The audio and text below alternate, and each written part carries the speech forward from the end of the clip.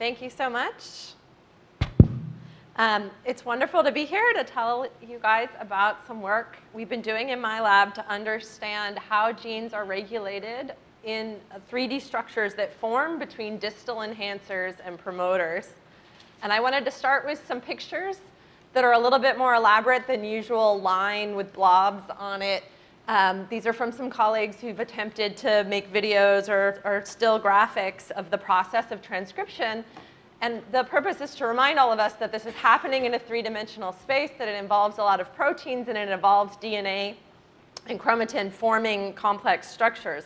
And I would argue that while more complicated than the line drawings, these are still falling short of the true complexity. So our goal was to try to understand what we could about this process from ENCODE-like data, including actual ENCODE data.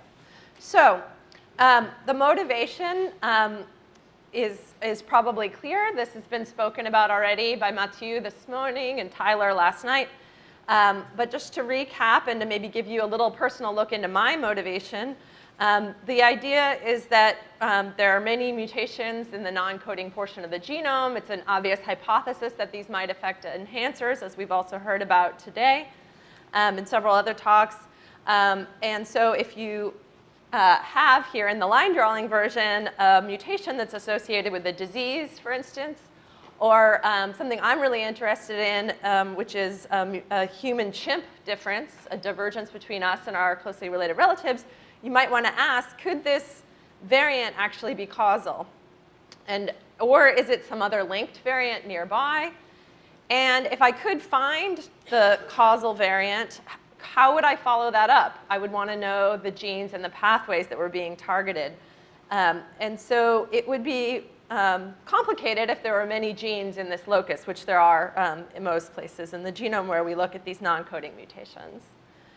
So what we've been working on a lot in my lab, and we came to it from this evolutionary question of comparing humans and chimps, and by our observation that the fastest evolving regions of the human genome have the genetic and epigenetic signatures of distal enhancers that function during development. But I think is also very relevant to the disease question. We've been asking ourselves, can we annotate where the enhancers are, where the distal regulatory elements are? And I know many people here have been thinking about that. And then more recently, it would be great, we've been thinking that it would be great if we could map those to the genes. For example, here, if that TC variant on the right looks interesting because it falls in an enhancer in a relevant cell type, the inference that it would be regulating the closest gene, gene C, is wrong in this map, where it's actually looping over here to regulate gene A. So these problems are both hard, as everybody here knows. Finding enhancers and figuring out what genes they target are not easy problems. Some of the standard things that are done, such as performing a few ChIP-seq experiments and saying, oh, I found enhancers. These are K27 acetylated, for example, failed to identify many of the experimentally validated enhancers and find many false positives. But there is helpful information there. And the idea would be if we can combine lots of data sets together to do better. And our hope was that we might be able to improve on predicting gene targets, because the commonly used practice of picking the closest gene, or even picking all genes within a reasonable window on the genome, turns out when you do the chromatin capture experiment that measures these interactions to be right only like 8 to 10% of the time. So often, when we do a gene ontology enrichment or some sort of follow-up functional study, we're actually pursuing the wrong functions and the wrong genes in the wrong pathway. So I'm going to assume initially that we know the enhancers, and I'm going to focus on the question of predicting the gene targets. So the question is, can we reconstruct 3D interactions between enhancers and promoters from the 2D genomic data?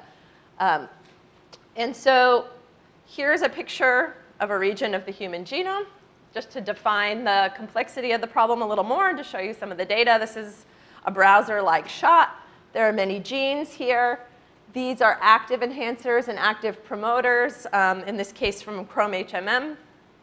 And these are interactions that were detected in a high-resolution, high-C experiment where chromatin capture measured that some of these enhancers here, this one, E1 and E2, are looping over to this promoter, not these intervening genes here.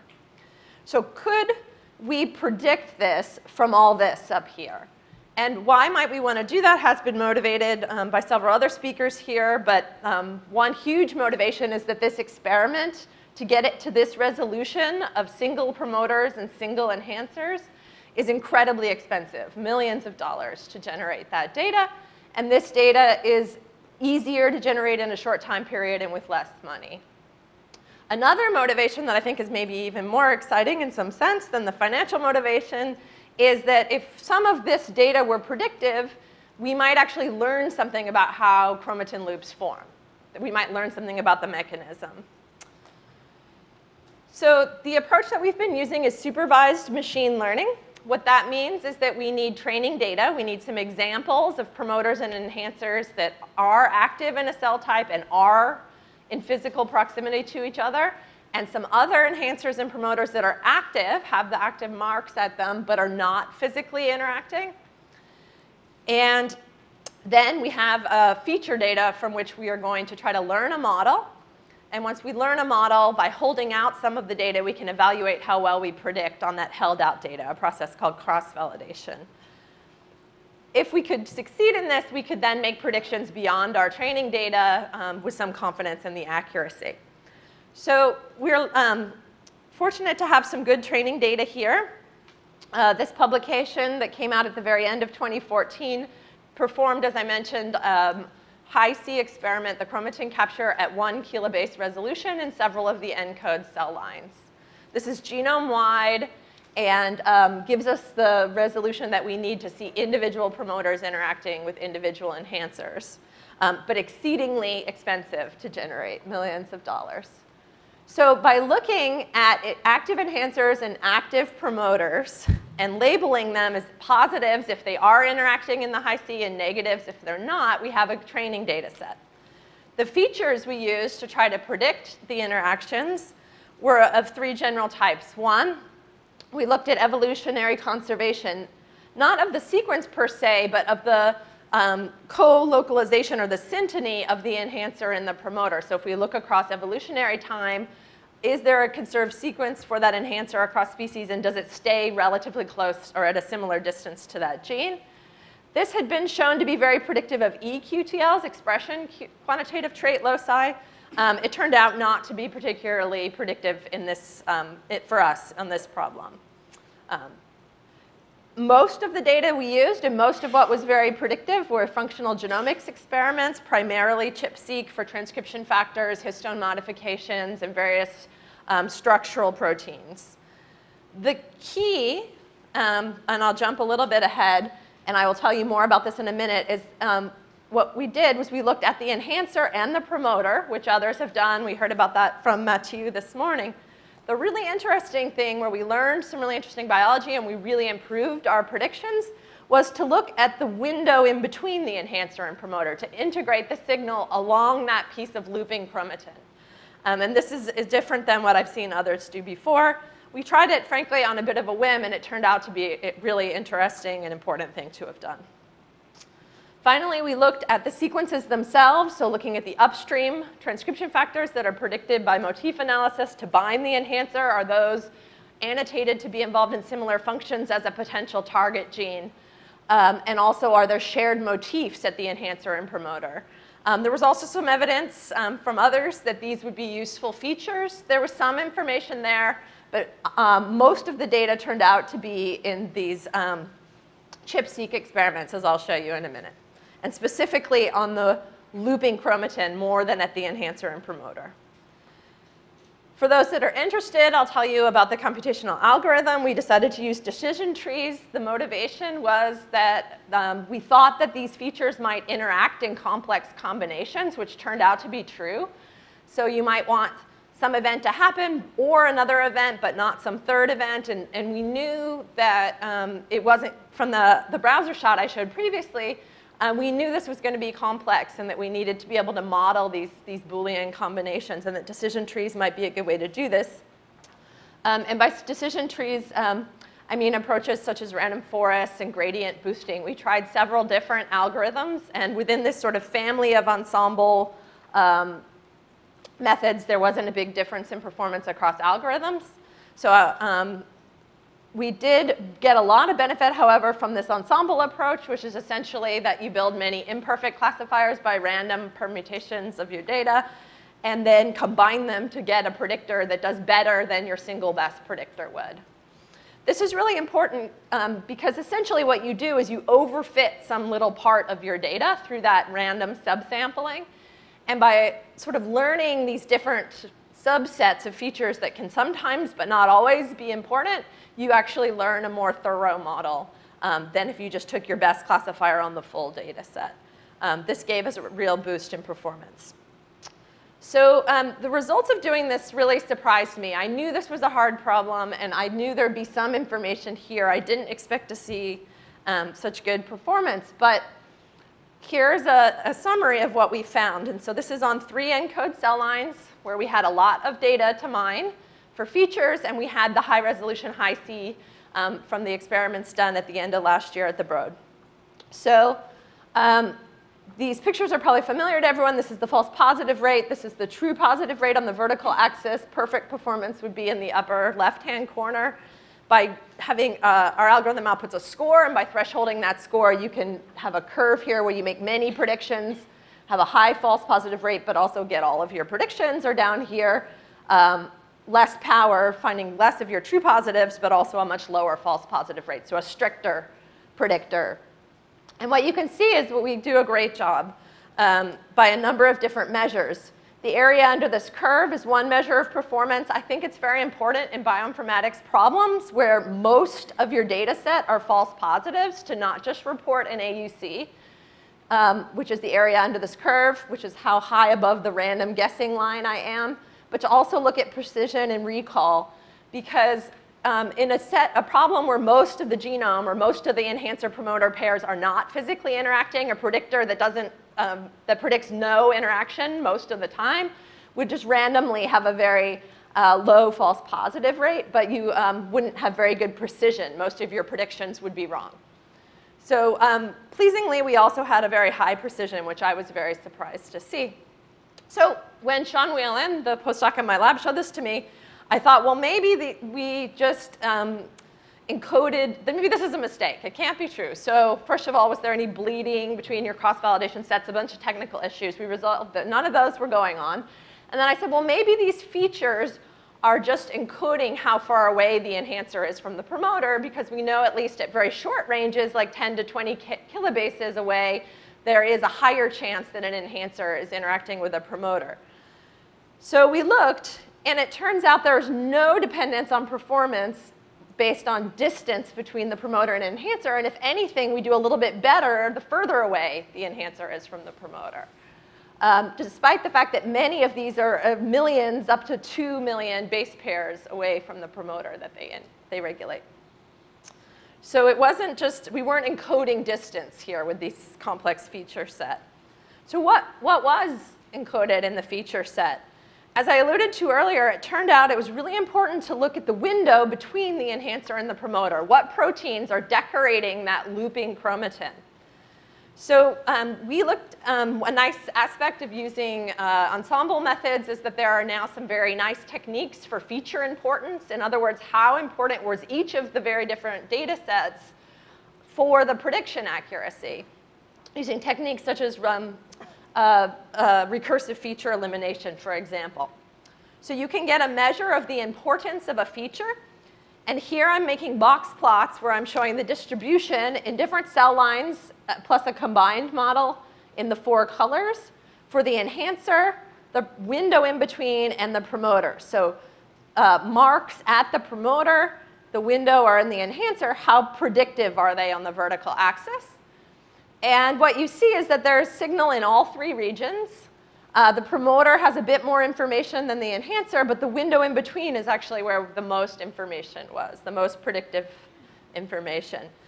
So then I thought, well, maybe this was because there were just more proteins binding there, more signal. But actually, this more predictive accuracy is despite the fact that the signal, which I'm just plotting here as the sort of density of peaks, is actually lower on the looping chromatin. So there's not a lot going on there, but what is going on there is super important.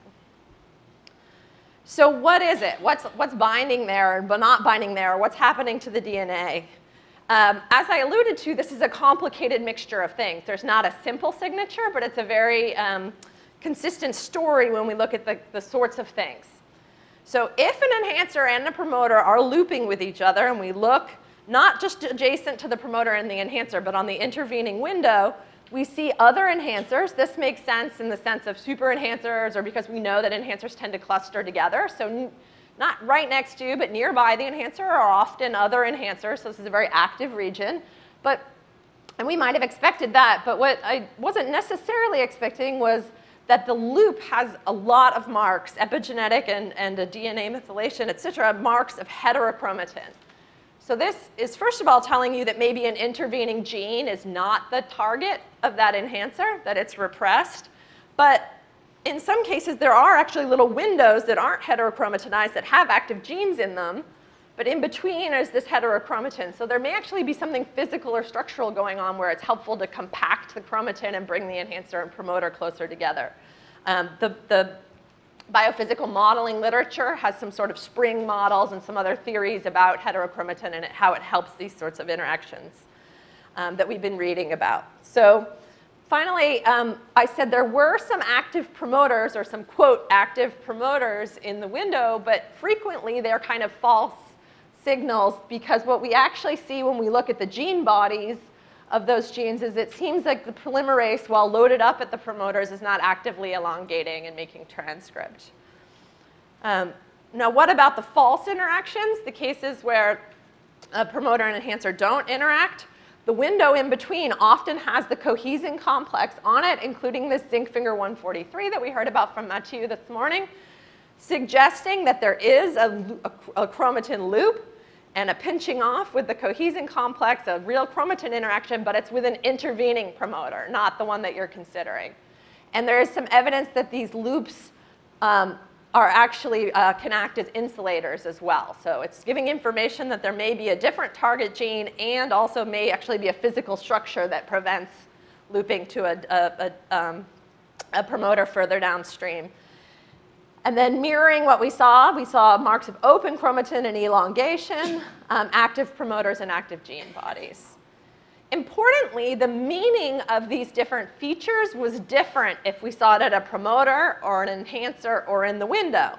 So this cohesin complex that is a negative predictor of an interaction when it occurs in the window is actually a positive predictor of an interaction if it's if it's flanking the enhancer and promoter, as we heard from Mathieu this morning. So it's important to actually split up the feature in terms of these different regions, and to keep in mind that a protein can serve a different function depending on where you see it physically along the DNA.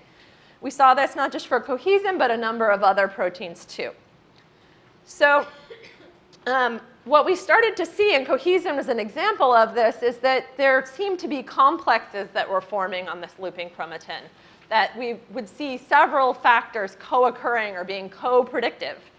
So we actually just looked genome-wide and looked at the co-location. We made a map of the co-location of the predictive features. So here are some of the top features for the K562 cell line. And if there's a dark color in this heat map, it means that they actually, on this looping chromatin, occur at flanking or overlapping positions. And so here's the cohesin complex, and those proteins are co-localized as you would expect. But it's not just known complexes. When we form a network out of these co-localizations, we see some interactions or co-occurrences of different features that weren't previously known. So in orange is our co-localization data. Purple are known protein-protein interactions. And so this suggests some potentially cooperative or interacting roles of some of these different features that could be tested. And certainly from the perspective of prediction, we need many of these variables in the model. No one of them alone is predictive. We need the combination of something co-occurring or not co-occurring with something else. So the big question for us and various collaborators, and certainly for studying human accelerated regions and their role in human development, would be, can we do this outside of the ENCODE cell lines? Could we do this without the rich feature set? Because we put hundreds and hundreds of data sets into the machine learning algorithm, and could we have done that with less data sets? So first, we assumed that we still had some good training examples, some validated interactions and non-interactions to train, and just asked, well, what if ENCODE had only chipped 5 transcription factors, or 10, or 15, or 20? How does the prediction accuracy affected? So what's a minimal set of experiments? And pleasingly, we found that performance was very flat, down to as few as 16 data sets, totally flat, and still near optimal with as few as 8 data sets. So you can't just use 1 or 2 features. As I mentioned, it's a complex combination of things going on. And if you look across examples in the genome, OK, many of them have, say, the cohesin complex, the non-interactions, many of them have cohesin on the looping chromatin, but not all of them. But the ones that don't might have some other feature, a different epigenetic mark. And so you need several of these features. And it's not a random 8, but there are a good number of different sets of 8 that give near optimal performance. They are not the same features you would use for predicting promoters and enhancers, however, in most cases. They're slightly different ones. But this does give some hope for moving into other cell lines that you wouldn't need the time and budget and team of an ENCODE project. Now, what if I didn't have that high resolution, high C produced at the Broad for millions of dollars? So I know here that I can get away with fewer features. Could I get away with less or no training data? So the worst case scenario would be no training data. Let's say that I built the model on an ENCODE cell line, and then I plugged in the ChIP-seq from my cardiomyocytes. Can I make predictions? Is the model the same across different cell types? So we tested that amongst the ENCODE cell lines, which are from totally different lineages, and so sort of a worst case scenario, to see if a model trained on one cell line could predict on another. And we heard a little bit along these lines from Tyler last night. He also went across species. So this is a measure Fmax of predictive accuracy. It's the harmonic mean of precision and recall. And I already told you these numbers where we had good balance of precision and recall when you train and test on data held out from the same cell line. And you can see performance does degrade when you go to a different cell line. So it's very helpful to have some training examples. It doesn't need to be genome-wide, high-resolution, high-C, but some good, unbiased training examples in your given cell type. And we're testing now if some ChIA-PET, for example, might achieve this, which would be a less expensive experiment. But this is not horrible. This is still decent. So we basically expect about 35% precision and 55% recall on a new cell line with only 10 ChIP-seq data sets and no training data. So that's kind of a worst case scenario. We think if you use a more closely related cell line that it will be better than this, and that if you have a little bit of training data or a few more features, you can improve. So I thought this was a good place to start from. So to summarize this target finder project, our problem was to predict these interactions from things that are marking the DNA. It improves significantly upon using the closest gene, which is frequently wrong and makes many false positive predictions. The summary of our performance is that we can get more than 90% of known pairs at a low false positive rate, and that if you did this on a different cell line with less data, it could be maybe as bad as 55%. So it's a worst case scenario with very little data. And the great thing, the most important thing probably is that the false positive rate is really low. So our precision was high, our false discovery rate was very low. So in the last couple minutes, I just want to mention how do you find the enhancers? Because we've also used machine learning to work on this problem. It's published work, and so I'll just briefly summarize it. But some of these same machine learning techniques have been helpful there. So which sequences function as these long-range enhancers? We've been particularly interested in development because the bioinformatics tell us that many of the human accelerated regions function in development. And we also have a number of collaborations in heart and brain development at the Gladstone Institutes where I work. The other reason to think about development is there are many validated examples of enhancers, for example, from the Vista browser. And we'll hear from Len Pinocchio about that, I believe, in his talk tomorrow. So these are pictures of mouse embryos where a candidate enhancer has been transiently transfected into the single cell embryo. And you can see staining in the tissues and at the time points during development when that enhancer functions. It turns on a reporter gene, or it doesn't. It was tested, and there was no reporter gene expression. And so this is a great proving ground then, or a good training data, I should say, for doing a supervised learning.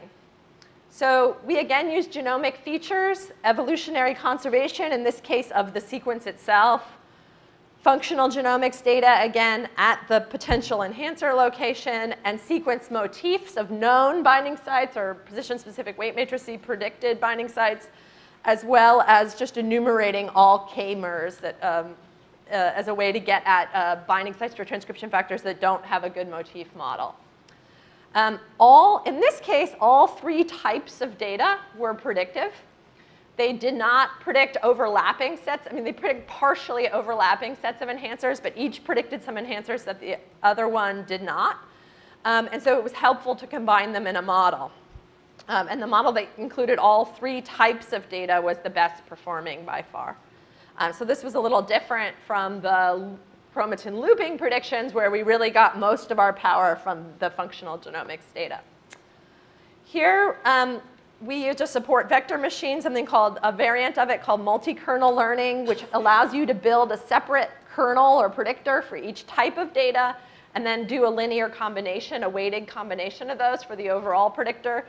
This was helpful because we knew we needed all 3 types, and they're not on the same scale. They're very different types of data, and so it can be hard to put them into a model together on a comparable or regularized scale. But I think there may be room for improvement trying other algorithms here. We didn't do a lot of experimenting with different algorithms. So briefly to summarize, here's our performance. Again, we saw a very pleasing area under this curve, a high power at a fairly low false positive rate. And importantly, this significantly improves upon using a few different ChIP-seq data sets. So in red, blue, and green are some of the typical enhancer marks, K4 monomethylation and K27 acetylation, as well as binding of the transcriptional coactivator P300. Each of those by itself is somewhat predictive.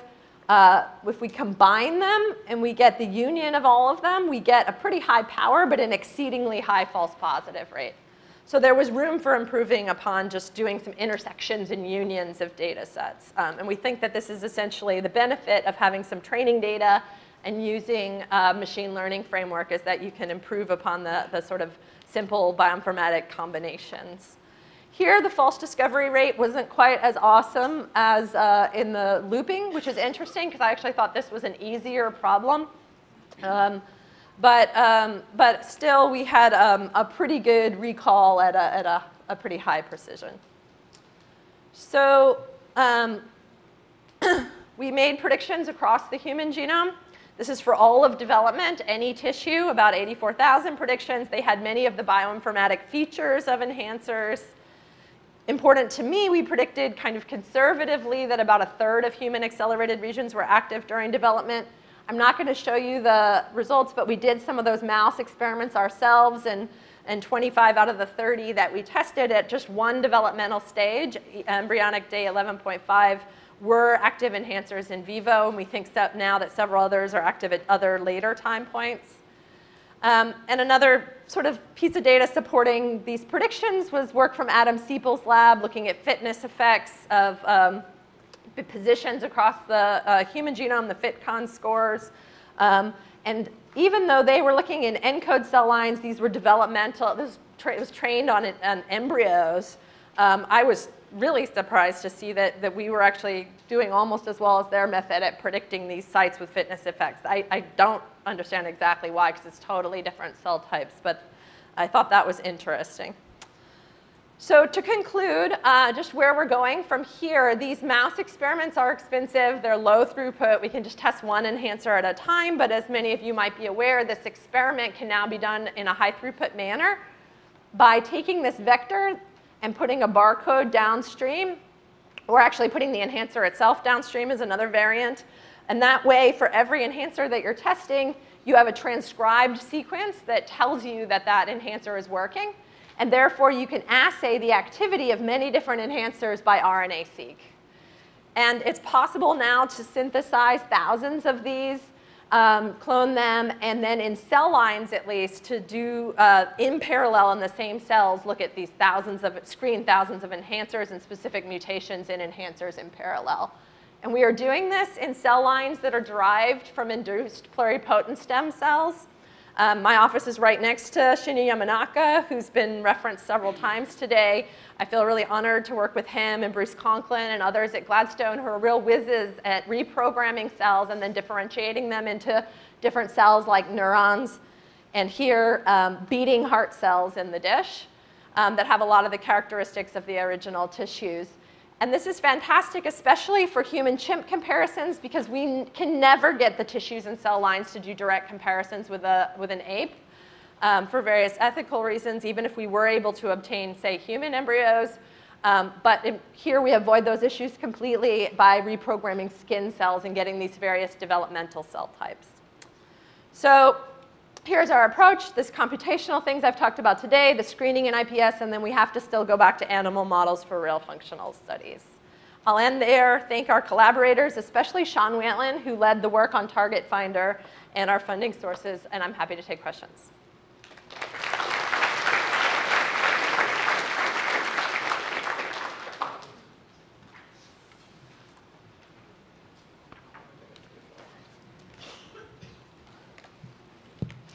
Hi. Do you think with the looping studies that the synteny would have been more predictive if you'd used species further apart? We looked across all of mammalian evolution. If you go much further out, there are very few of the enhancers are conserved, and so it becomes really difficult to do that. So we looked about as far as we could in terms of being able to find a homologous promoter and an enhancer. There was some signal there, but not as much as we had thought there would be. And was the signal that was actually there, were those mostly developmental genes? Or yes, do you know? actually, there is more conserved synteny in developmental loci, yeah. Great talk. Thank you. Can you tell me anything about the resolution you end up with your prediction for the high C? Because for the high C, it's like 1 kb, 4 kb, and there's often multiple enhancers, DHS These are sites. at the resolution of a single promoter and a single enhancer, so a kb or less. So you're able to parse out within a given block called by high C those that are most likely to be Yes, looping. Wow. that's precisely it. Yeah, we can get below, like a regular high C experiment might be like 25 kb. We can, by using the ChIP-seq peaks, we can resolve it down to a single promoter and enhancer in silico. I was wondering if you could comment on how well your enhancer finder works in terms of enhancers being accumulated in a tissue or cell-specific fashion.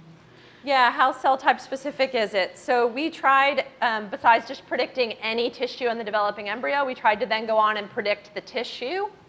And that's a harder problem. The AUC is more like 60, 70%. It depends on the tissue. So heart enhancers were very easy to predict. They had a specific GC content and a low evolutionary conservation, interestingly, and some very specific motifs. Some of the other tissues like limb or brain were a bit harder.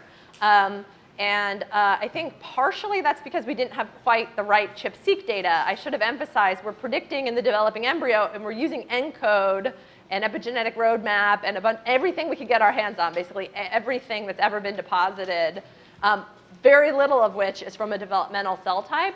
So we looked at heart development because we do have collaborators who are studying differentiation into cardiomyocytes, and prediction did improve a little bit at getting specifically the heart, embryonic heart, by putting in the data sets from the IPS-derived cardiomyocytes.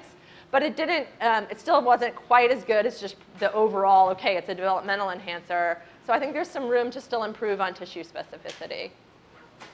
That was a great talk. Thank I have you. a question about the target finder. Yes. Could you talk about what kind of cross-validation you did? Yeah, cross-validation was incredibly important because we wouldn't want to overfit, and we needed some measure of performance. And so we tried a number of things, but the results the AUC curves and the precision and recall values I was reporting were from 10-fold cross-validation, repeated. So it's ensemble learning, so it's within each step in the random forest we're performing that, so it's very computationally intensive, but that makes sure that there's no bleeding from the training data into the test data. It's very important that you do that right, that you aren't within your ensemble having a feature sometimes on the training side and sometimes on the test side. That can give a very rosy but inaccurate measure of performance. So yeah, those were the cross-validation error rates. Does that answer your question? Yeah, great. Yeah, so maybe lunchtime.